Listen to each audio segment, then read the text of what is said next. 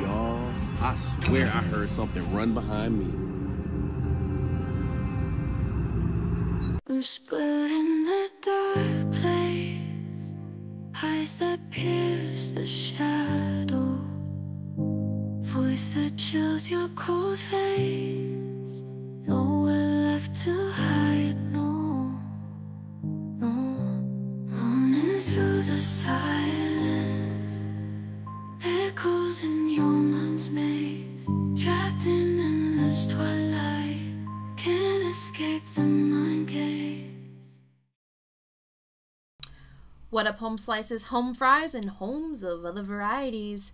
So if you're new, welcome. I'm Emily, the Fine Art Medium. I'm a psychic medium who specializes in the paranormal, and I have a degree in social deviance. Now, many of you guys requested that I take a look-see at Dalen Spratt and take a look at one of his most recent videos called Did Something Attach Itself to Me? And as always, watch the full video so you can get full context of what is going on. And obviously, I'm only going to show short little clips, and it's always important to show the original creator some love since it is their content. And so he has many questions, and I feel like I can provide answers. And I did some channeling while watching the video, and then had to pause and do a full session and so on and so forth. So I have answers for you, Mr. Dalen. And yeah, so I'll have pictures because I did render some images of the entities that I was seeing in the cemetery that he was visiting and the attachment that he's got going on. And I'll also provide answers in terms of like cleansing solutions because that is important and that is something he did ask for. So without further ado, let's rock and roll. Okay, so I would say I watched 3 minutes in of the video, and immediately I saw the skeletal looking entity roaming around the cemetery with murky gray energy. And a lot of the stuff he was giving me was like head pain, pain behind the ears. I was getting a lot of like my eyes were burning and they felt heavy, but that I think has to do with the overall energy of the location, the earthies that were lingering around, plus the entity there. So it's like a combination of things going on here. And I'll show you the image that I rendered. I did not draw this. I put in the exact details of how I saw it when I was channeling, and AI created it. And I'll always be forthcoming and honest on the things I do draw and what I don't draw. But in this case, I did not draw this by hand. I had AI make it for me because it was faster. Whereas if I do something by hand, it'll take 16 hours. So yes, this is what I saw exactly, and I made sure that AI got it exactly right. So yes, this is what I saw. It is not human. I wouldn't go as far as to say it is a demon. A lot of times when you're in places where there's a lot of death, a lot of negative energy, a lot of stale energy, you will get these entities that will feed on that stuff. So a lot of times you will get parasitic entities. You will get collector entities. This thing is bordering on the line of collector type vibes. He's there, not necessarily collecting souls or anything, but more so the energy that these earthies put out and the family is grieving put out. And so it just continuously feeds on that stuff. So I don't know. I don't feel like it's the type of entity that would go home with somebody. It likes the energy where it's at. And so it's more than likely going to stay where it's at because it's just continuous negative energy food source for it. So Dalen, you don't gotta worry about that. Okay, that's not something to be worried about. And this thing doesn't really care too much of the living to like haunt them or terrorize them or do anything. Again, it's there to feed off of the energy output from the earthies and the families. And it just looks nasty, really. But yeah. At 7 minutes in, 4 seconds, I start feeling this whooshy or whooshing sensation in my ears. It's kind of like when you drive down the highway with your windows cracked open.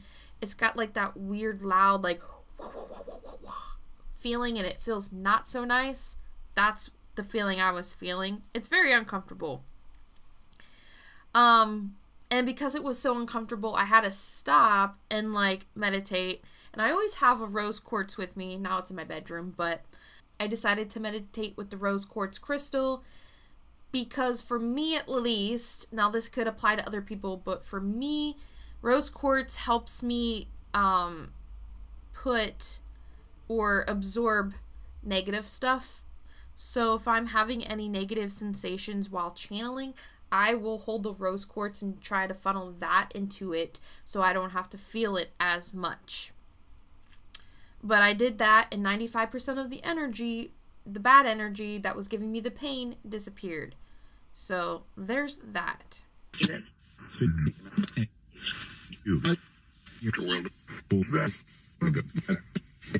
What are you doing by my car?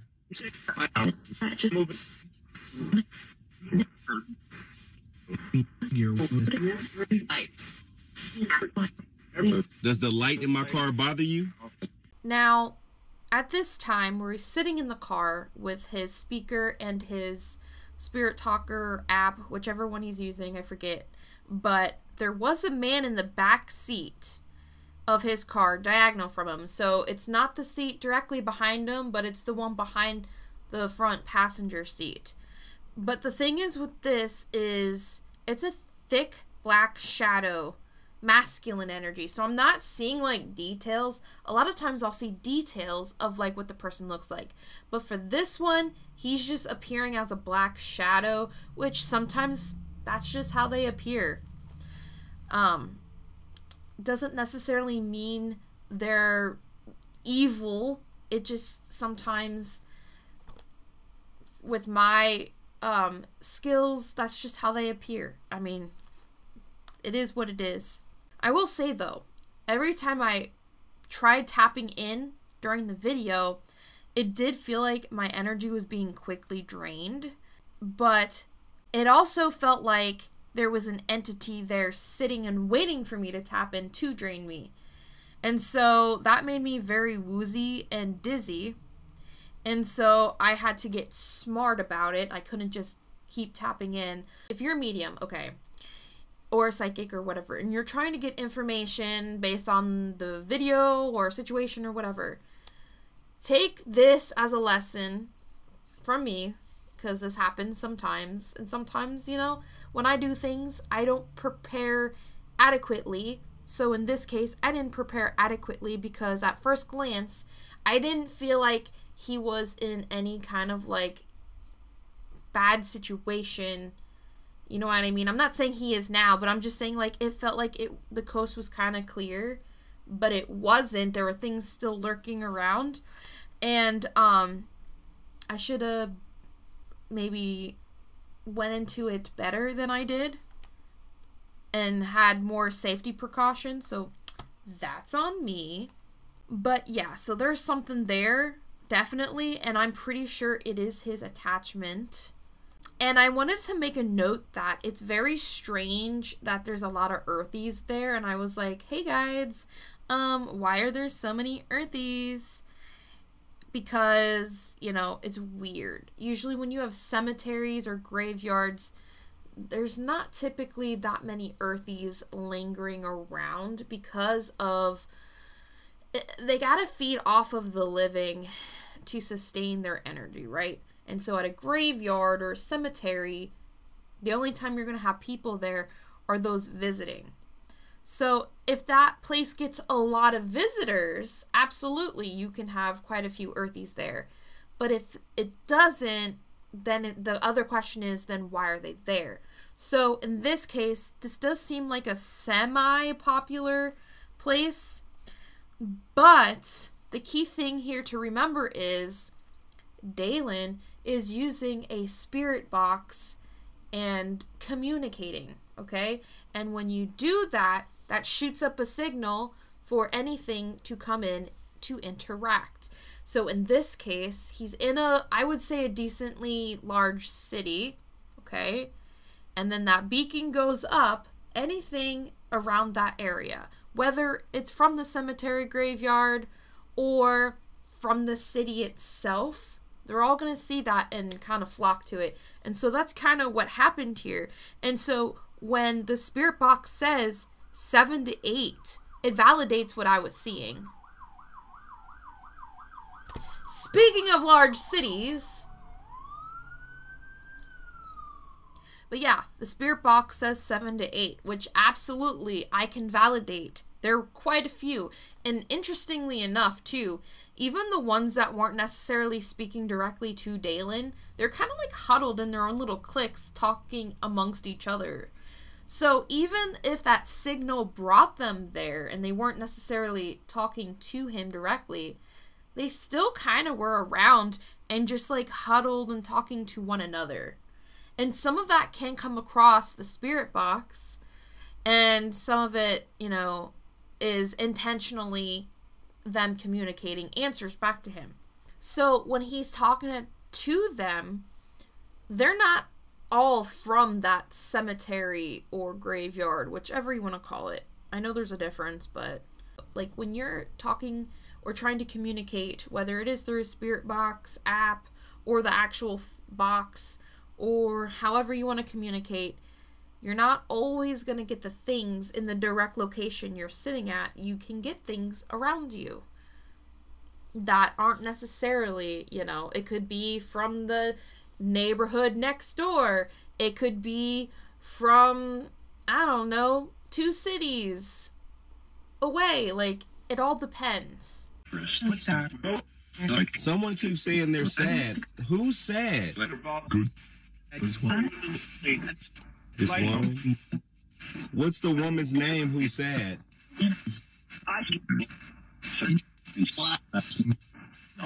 So there's a lot?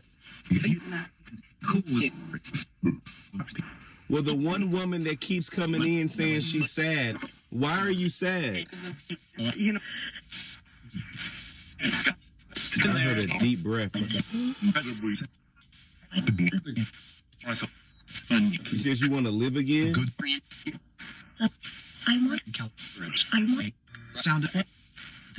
So you like the sound of it?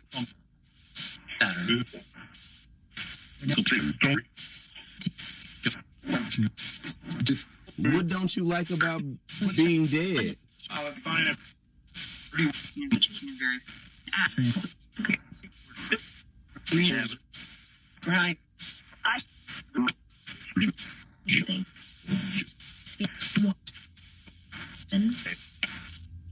What about life do you miss?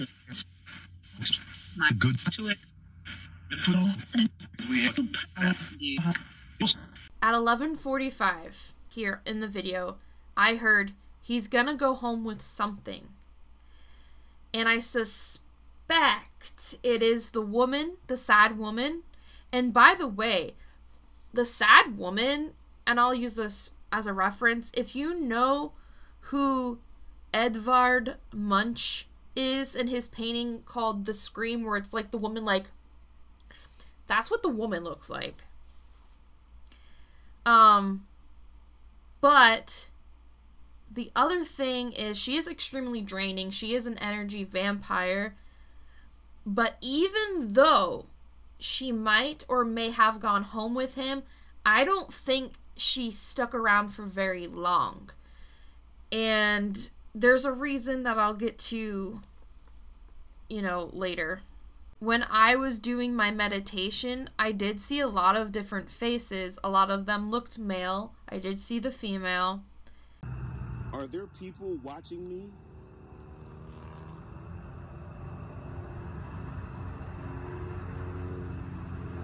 If there are people here watching me and you know it, can you please touch this red machine that's by your plot? The plot he's at and the person who he's talking to over the spirit box. That's not their plot. Again, it's just somebody from the surrounding area. That's all I can really say about that. I will say this. I love that he calls it the resting community. I love that. That is a very respectful but creative way to refer to the location that he's at. So definitely props to that. I love that. So 24 minutes in, I start getting more back pain. And he's asking why it feels off. Part of it, again, is the woman there, the sad woman. Some of it is the entity that is roaming around the cemetery. And some of it is the psychological mind F that being there at night does to a person. So he is right. He does point that out. Like, he's like, oh, I wonder if it's because it's night. It's like, yeah, that is part of it. So that is one thing to take into consideration. The other thing is, I believe, the attachment. I don't know. Something about tonight is off. Something about tonight is off.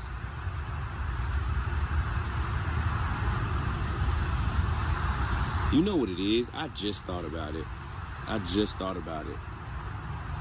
So this past weekend, I was in Pennsylvania, in Gettysburg, and we was at a convention, the Warren Convention, and they had just like a lot of their collectible items, and we was in there taking pictures with them. They had the Annabelle doll. It was just a lot of stuff that we were in there doing. And this is the first session coming back from that convention and being around all those haunted items and like weird spiritual stuff. Like, I wonder if that energy is on me, which is causing the spirits here to not really feel me.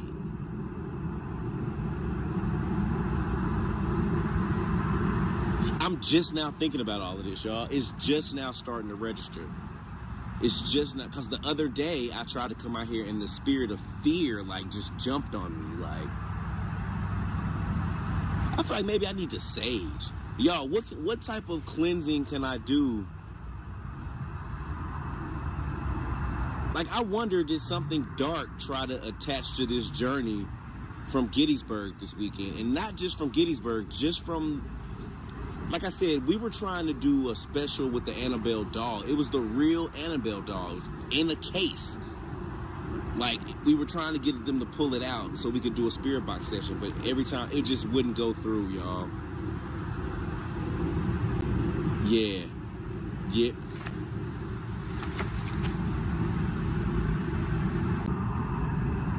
Y'all, I swear I heard something run behind me.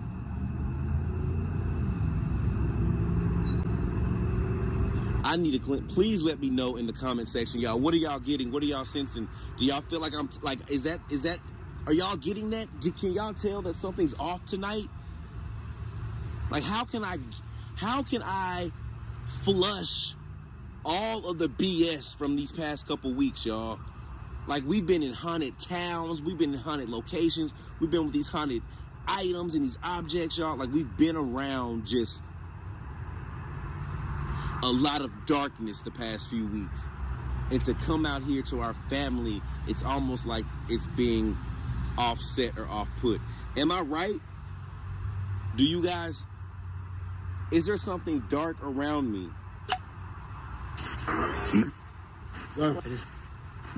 It said definitely.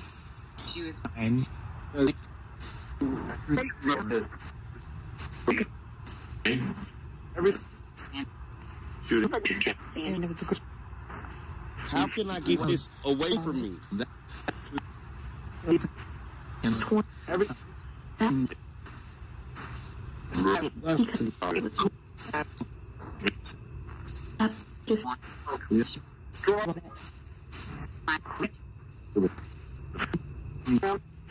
Did this darkness come from any of the items I came in contact with this past weekend? No? Did the darkness come from any of the people I met this weekend? Yes, sir. Y'all, let me tell you, I've been thinking about this ever since I left that convention.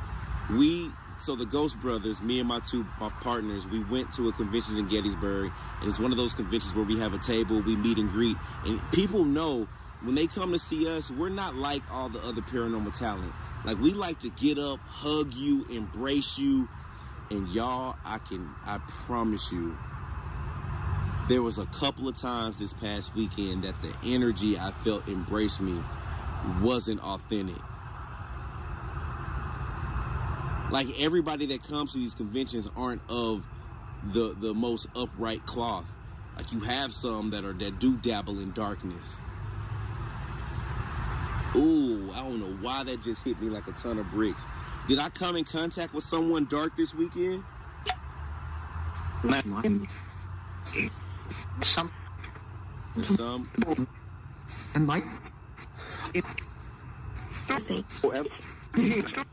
What can we do to protect ourselves from that?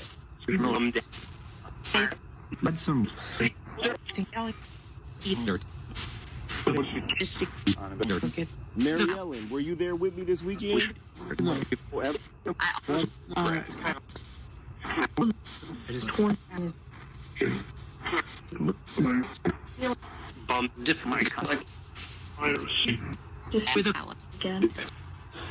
Y'all, I have events every weekend up until the beginning of November. What can I do to ensure my spiritual safety? They say aspirin? Remove it.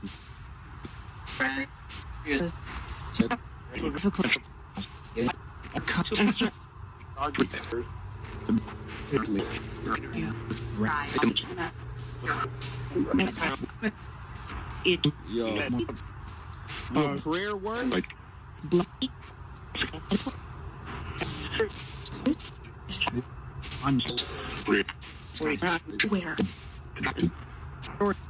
Sure. Y'all, please say a prayer for me, y'all. If y'all love me, if y'all care about me, please, y'all. I'm not saying something's attached to me. It just feels like maybe, and again, I could be wrong, but as I'm sitting here thinking, this is the thoughts that are coming to my mind of why tonight just doesn't feel as genuine as it normally does. Please tell me what you think. Do you feel like what I've been doing these past couple weeks, the things I've been around, the people I've came in contact with, the items I've touched, could have had some sort of negative impact? And please let me know how I can cleanse myself. I know of sage and all of that other stuff, but please let me know in the comment section, what can I do what can I do to reset? Now, he says here at 34 minutes in, roughly, he talks about being at the Gettysburg event and is wondering if something from the occult object stuck with him and is affecting the session at the cemetery.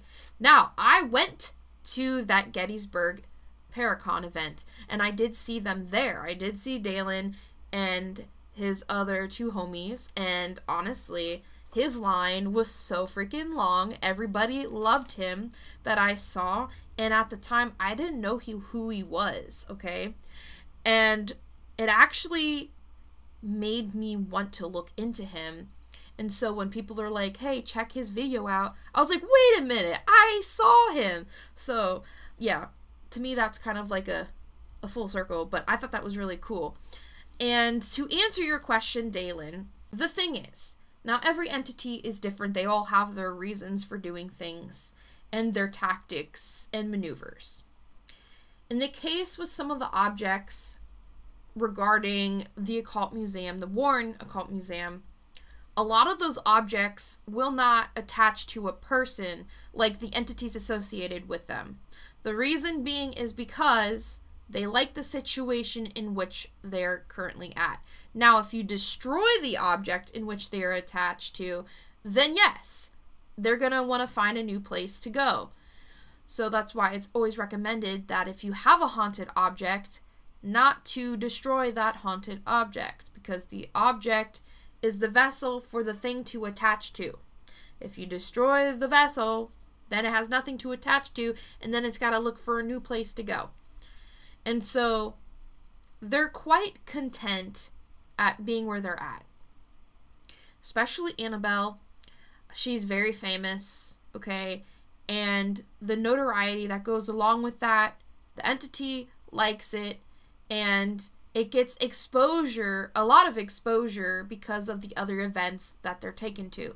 And so they can feed off the energy in the locations that they're brought to, like the objects in which they're brought to. So there's no need for it to attach to somebody else. However, that is not to say that you cannot have residual energy or energy cords or tethers formed from the objects / entities. And by that, I mean if you communicate with, for example, Annabelle, when you do any kind of communication, you have a cord or tether that is created because of that line of communication. And so you can go home with that, but that doesn't mean that the entity attached with you. You can remove those tethers by adequately cleansing yourself and making sure you have a proper routine of cleansing yourself in your space. You'll be fine. It's not something to worry about, okay? So you don't have to worry about that. And then again, with the objects, you don't have to worry about them really affecting you, okay? And plus, Annabelle is so, like, in a protective case. Like, Tony Spare does a good job at making sure that she's sealed and can't affect people in very, you know, severe ways. And some of the ones that are not protected in that way, again, they're happy where they're at. The way in which they get exposure to the public is enough for them. So, Dalen, you don't have to worry about the objects. Now, what you were saying about when you're doing the meet and greets, how you'll have some dark individuals and some of the stuff that they're into can affect you, okay? Especially if they have really bad attachments and stuff like that. Yes, that is possible. I've seen it happen. So, in your case, I do see a woman, and this is the entity, by the way. She is a shapeshifter. Her main form is a snake, but she has multiple forms. And a lot of times when you identify an entity, they will try to trick you and try to transform into something else.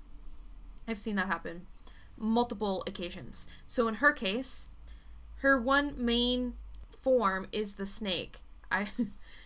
And funny enough, I'm not trying to make fun of it, but the way in which I saw this entity at first, it was a snake and she had black hair. So picture a regular stereotypical like blackish brownish snake with scales and then like black scraggly hair on it.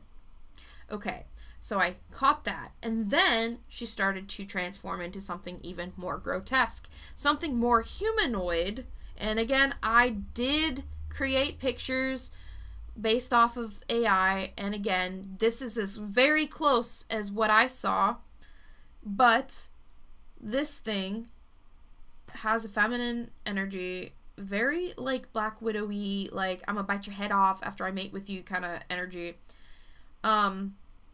She is nasty looking. She's got the sharp, like creepy teeth. But yeah. From what I can see, you didn't pick up anything other than like residual energy. You didn't pick up anything from Gettysburg. At least that's not my impression. The snake lady is around your solar plexus area, which is like your abdominal area. So if you start noticing any like stomach upset or any upset or pain or anything around the the organs in that vicinity, that could be, like, if it came out of nowhere, that could be, like, a good sign for you, like, oh crap. But the way in which it affects our body is different for every person. For me, my weak spot is my stomach area, and so for me, that's where I would be hit the hardest. So I don't know that information about you, but if you have any, like, illnesses that you're noticing getting worse, it'll take your weakness and amplify it and make those things worse, unfortunately. But yeah, she looks like she's in the solar plexus area or abdominal area. It looks like she came from an investigation or something similar. And now I don't know if this is a specific location or if this is just my my indication that it is an investigation period. But I see you holding up, like, your phone, like, here's my phone. I see you holding up your phone like this, like you're either recording or taking a picture or something. And while you're doing that, I see you inside this house or building. It's got white walls, or at least the walls are like off-white or cream color. And then the trim of that building or house, it's got like this green, grayish, maybe even brownish color. So if that place description rings a bell, then that tells me you might have picked it up in that vicinity. If it doesn't ring a bell, then that's probably more likely my symbol of it being somewhere you were, like, investigating or checking out. And I think, so jumping back to the earthy, that sad lady at the cemetery, her going home with you temporarily and then leaving. The reason why it's temporary, at least from my perception, is because this snake entity lady is kind of like overriding it and chasing her out. So that's why she might leave earlier. Like, she would go home and be like, oh, bye, I'm not sticking around. It seems more like she's not there, and it's more of the snake entity. And the reason why the sad female earthy is attracted to you in the first place is you're something she never had, and something she took for granted when she was alive, unfortunately. So she's attracted to you because you're a nice guy. And yeah, so I'm pretty sure the snake entity is what was zapping me every time I try to tap in. And I don't know if this is something you might experience, but, like, if you're experiencing any really bad body aches, fatigue, back and shoulder pain, feeling constricted in any way, like, as I'm talking about this, my chest feels constricted. Like, it's hard to breathe. It's so weird. I'm clairsentient, by the way, so I pick up a lot of, like, body ailments, and I will perceive them as my own. But, yeah, you might notice some of those things at times. And also, the other thing that can affect your, whether or not you get a lot of activity, paranormal activity, communication through your investigation, spirit box communication, whatever you want to call it. A lot of it has to do with, in addition to everything I just said, mood, frequency or vibration, and just, like, the overall vibes of things. So if you're going into this, like, uncertain, scared, what have you, you might not get certain reactions that you want. You might get more reactions of things you don't want, because there are things that feed off of that fear and negative energy. You go in with a higher frequency, you might have more benevolent things connect with you. You might have more earthies feel comfortable around you to want to connect. And so, yeah, I mean, there's a lot that goes into play here. It can also be like who was there before you and the people around you, the living people that are around you that are in the vicinity. Maybe there's people there that they don't like and are like, nope, bye. Sometimes you can have people with attachments that they're afraid of and they're like, So there's so many different variables. Now, you did ask about cleansing tips. So, okay. Some general cleansing tips when you come off of investigations or haunted places or whatever, and you just want to make sure nothing comes home with you. You can burn your Palo Santo and sage if you want. So if you use sage and Palo Santo, just keep in mind that if you use the sage, you need the Palo Santo. The sage puts the hole in the energy, so it takes out that negative energy, leaving that space to be filled. The Palo Santo fills that hole with positive energy. That's why you need both. You can also do, and I'm starting to use these more, copal and frankincense. They're like now becoming my favorite because they're stronger, more effective. But you can burn them together and waft the smoke on yourself before you go home because you don't want to bring that stuff with you. They have spray versions of cleansing stuff too that you can use. You can use my handmade incense that I have listed on my website. But there are many different ways. You can take cleansing baths with herbs and things. So you can do your Epsom salts, different herbs. I mean, you can Google different herbs. If whatever fits you, really.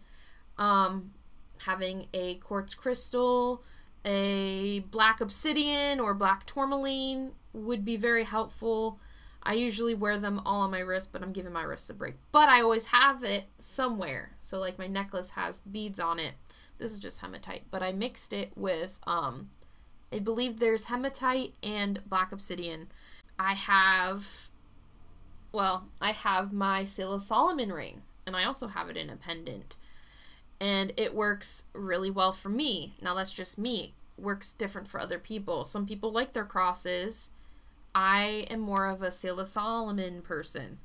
You can bring holy oil. You can put it on all your chakras. If you know you're going somewhere nasty, you can prepare and put it on all of your chakras. In this case, I would do it before you go to the location instead of after, but you can technically still do it after, but doing it before is always probably better. You can do holy water afterwards if you want. Again, there are so many different things you can do. I have a video that demonstrates on how to cleanse your space properly, so you can watch that. And on Lights at Midnight podcast, we have 60 hours of content on season 1 about all about this stuff when it comes to entities, cleansing, all that stuff. So definitely give that a look-see too if you're curious. But yeah, now for the attachment itself. Some people get miffed at me because they always think that there's some magical solution that'll help you get rid of the attachment immediately, okay? The problem is that it takes time because when you are doing something like this, you have to focus on your mind, body, and spirit simultaneously. You can't just be like, okay, I'm gonna focus on this and not even look at the other stuff. Everything works in unison, so it's important that you work on it all. Now, when it comes to attachments, they 99.9% of the time attach to traumas. They use your traumas against you. They feed off those traumas. They use the crevice or the crack that the trauma left behind to insert themselves to attach to you, which is why focusing on your mind and healing those traumas is very important. Okay? Some people think you can just, cut cords and the entity or attachment's gone. You can cut cords, but those cords will just come back, and the entity or attachment will just come back if you do not solve or work on the reason why it's there to begin with. So you can do all of that stuff, but if you don't get to the root of the problem, it'll just come back. Or something of equal or worse vibration will take its spot, and you don't want that. So that is why you need to work on your mind. So it's on the solar plexus area. So what does the solar plexus area control? And you might even want to combine that with the sacral chakra just because of how close they are together. So the solar plexus, and I'm looking at my chart, so that's why I'm looking up. Solar plexus governs our ability to be confident and its control over our lives. When it's out of balance, there can be things that affect low self-esteem, digestive issues, lack of confidence, fear, loss of control. When it's in balance, there's confidence, warmth, determination, self-discipline, reliability, a positive sense of self, and stuff like that. So, if you have any traumas that affect any of those things, that can be a crack for something to insert itself. And that might be an area you might want to work on healing. Whether you do that with a therapist, a Reiki healer, or whomever. It doesn't matter as long as you work on healing that area of yourself. Okay? So that's the mind portion. The body portion. Now, I'll be quite honest.